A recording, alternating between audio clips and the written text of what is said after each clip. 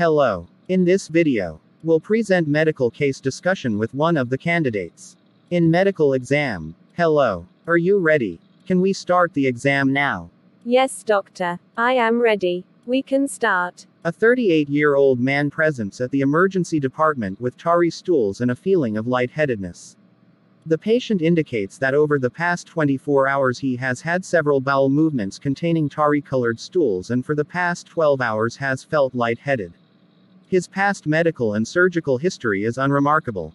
The patient complains of frequent headaches caused by work-related stress for which he has been self-medicating with 6 to 8 tablets of ibuprofen a day for the past 2 weeks. He consumes 2 to 3 martinis per day and denies tobacco or illicit drug use.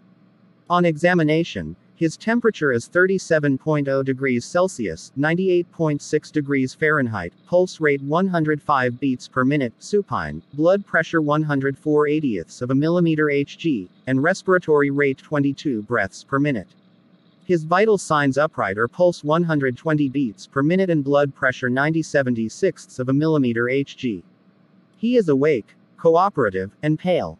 The cardiopulmonary examinations are unremarkable. His abdomen is mildly distended and mildly tender in the epigastrium. The rectal examination reveals melanotic stools but no masses in the vault.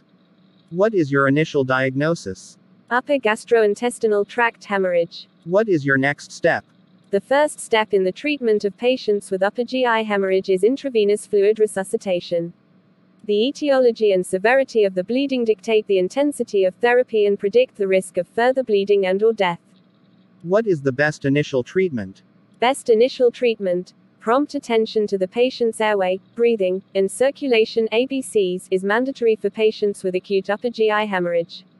After attention to the ABCs, the patient is prepared for endoscopy to identify the etiology or source of the bleeding and possible endoscopic therapy to control hemorrhage. What is the Mallory-Weiss tear? A proximal gastric mucosa tear following vigorous coughing, retching, or vomiting. The bleeding is generally self-limiting, mild, and amenable to supportive care and endoscopic management. What is the Demystified erosion? Infrequently encountered, this problem describes bleeding from an aberrant submucosal artery located in the stomach. This bleeding is frequently significant and requires prompt diagnosis by endoscopy, followed by endoscopic or operative therapy. What is the arteriovenous malformation? A small mucosal lesion located along the GI tract. Bleeding is usually abrupt, but the rate of bleeding is usually slow and self-limiting.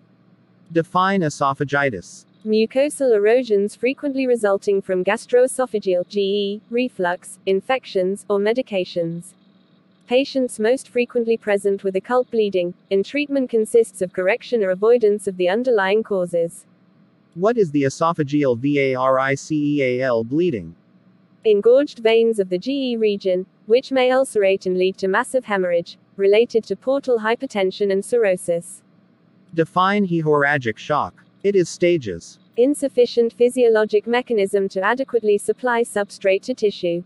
The American Trauma Life Support (ATLS) system grades shock from stages I to IV. Stage 1, less than 750 ml blood loss, well compensated. Stage 2, 750 to 1500 ml blood loss, slight tachycardia, normal blood pressure. Stage 3, 1500 to 2000 ml blood loss, moderate tachycardia, hypertension. Stage IV, less than 2000 ml blood loss, marked tachycardia, prominent hypotension. How can you clinically approach and manage this case? Insufficient physiologic mechanism to adequately supply substrate to tissue. The American Trauma Life Support (ATLS) system grades shock from stages I to IV. Stage 1, less than 750 ml blood loss, well compensated. Stage 2, 750 to 1500 ml blood loss, slight tachycardia, normal blood pressure. Stage 3, 1500 to 2000 ml blood loss, moderate tachycardia, hypertension. Stage IV, less than 2000 ml blood loss, marked tachycardia, prominent hypotension. What else? Upper GI tract endoscopy establishes a diagnosis in more than 90% of cases and assesses the current activity of bleeding. It aids in directing therapy and predicts the risk of rebleeding. Furthermore, it allows for endoscopic therapy. Endoscopic hemostasis can be achieved through a variety of ways, including thermotherapy with a heater probe, multipolar or bipolar electrocoagulation, and ethanol or epinephrine injections. Endoscopy can demonstrate bleeding, esophageal varices, gastroduodenal bleeding, or no bleeding.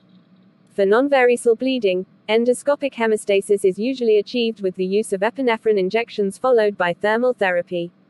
Permanent hemostasis occurs in roughly 80% to 90% of patients. Once bleeding is controlled, long-term medical therapy with anti-secretory agents such as histamine 2 blockers or PPIs is used to treat the underlying disease. Testing for Helicobacter pylori should be performed, and, if this organism is present, treatment should be initiated. Any NSAID use should be discontinued. If this is not possible, a prostaglandin analog, such as misoprostol, should be used or, alternatively, one of the selective COX-2 inhibitors could be used to replace non-selective COX inhibitors. When considering the use of COX-2 inhibitors, it is important to weigh the potential benefits of this treatment modality versus the possible cardiovascular side effects of this treatment regimen. What about proton pump inhibitors? Published clinical trials showed that non-variceal upper GI bleeders with high-risk endoscopic findings, high-risk locations, visible vessel, clot over visible vessel benefit from initial high-dose intravenous PPI treatment.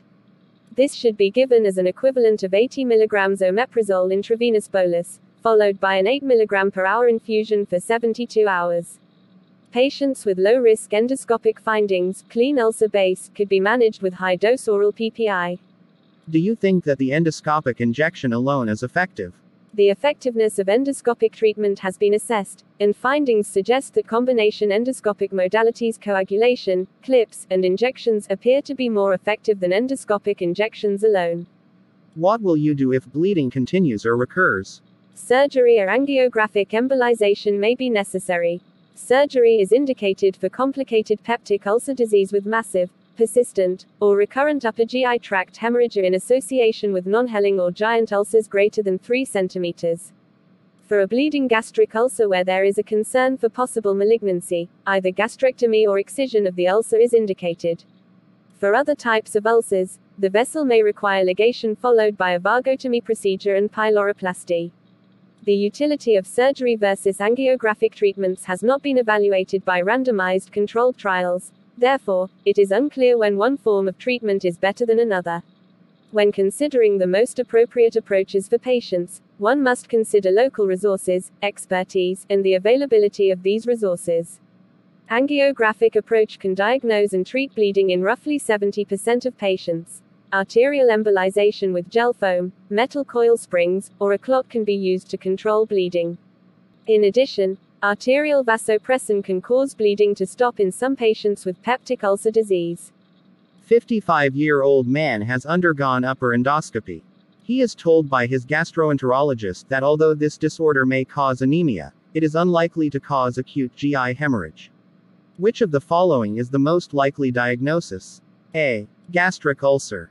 B. Duodenal ulcer. C. Gastric erosions. D. Esophageal varices. E. Gastric cancer. The correct answer is E. Gastric cancer is relatively asymptomatic until late in its course. Weight loss and anorexia are the most common symptoms with this condition. Hematemesis is unusual, but anemia from chronic occult blood loss is common. A 32-year-old man comes to the emergency department with a history of vomiting, large amounts of bright red blood. Which of the following is the most appropriate first step in the treatment of this patient? A. Obtaining a history and performing a physical examination. B. Determining hemoglobin and hematocrit levels. C. Fluid resuscitation. D. Inserting a nasogastric tube. E. Performing urgent endoscopy. The correct answer is C. Fluid resuscitation is the first priority to maintain sufficient intravascular volume to perfuse vital organs. Assessment of volume status is best accomplished clinically. Acutely, the hemoglobin and hematocrit levels do not fall and do not reflect volume depletion.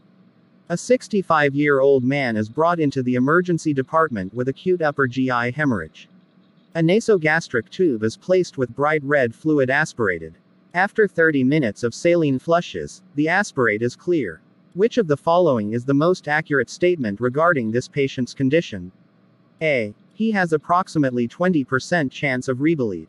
B. The mortality for his condition is much lower today than 20 years ago. C. His age is a poor prognostic factor for rebleeding. D. Mesenteric ischemia is a likely cause of his condition. The correct answer is A. Approximately 20% of patients with acute upper GI hemorrhage have continued or rebleeding episodes. The mortality has remained the same, approximately 8%-10%, over the past 20 years. A 52-year-old man with alcoholism and known cirrhosis comes into the emergency department with acute hematemesis. Bleeding esophageal varices are found during upper GI endoscopy. Which of the following is most likely to be effective treatment for this patient? A. Balloon tamponade of the esophagus. B. Triple antibiotic therapy. D. Misoprostol oral therapy. E. Endoscopic sclerotherapy. The correct answer is E. Endoscopic injection of sclerosing agents directly into the vari is effective in controlling acute hemorrhage caused by variceal bleeding in approximately 90% of cases. Balloon tamponade is a therapy used infrequently for acute esophageal variceal bleeding because of its limited effectiveness in achieving sustained control of bleeding. Other therapies include vasopressin or octreotide to decrease portal pressure. So the conclusion and learning lessons from this case. 1. Early endoscopy is useful in identifying the bleeding sources, and in patients with active ongoing bleeding it may help in achieving early control of bleeding. 2. Approximately 10% of patients who take daily NSAIDs develop an acute ulcer. 3. Surgery is indicated for complicated peptic ulcer disease with massive, persistent, or recurrent upper GI tract hemorrhage or in association with non-Helling or giant ulcers, greater than 3 cm. 4. Acute GI tract hemorrhage should be treated with aggressive fluid resuscitation, close monitoring of patient response, nasogastric tube insertion following resuscitation to determine whether bleeding is active, and gastric irrigation with room temperature water or saline until gastric aspirates are clear.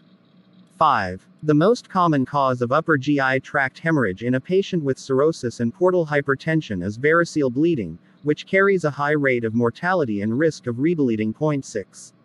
The most common cause of pediatric significant upper GI tract hemorrhage is variceal bleeding from extrahepatic portal venous obstruction. So doctor, you're excellent and you passed this exam. Good luck. Thanks, doctor. I am so happy. Thanks to you for watching this medical exam video. Hope you enjoy. Get benefits. We'll see you in more next videos. These videos for medical staff like medical students, doctors, undergraduate and postgraduate, nurses. So please subscribe to our YouTube channel. Number 1 Doctor. Like our videos. Share our video. Press alarm button to get notified about our new videos. Follow our accounts on social media in links below the video in the description. With my best wishes, Dr. Atef Ahmed.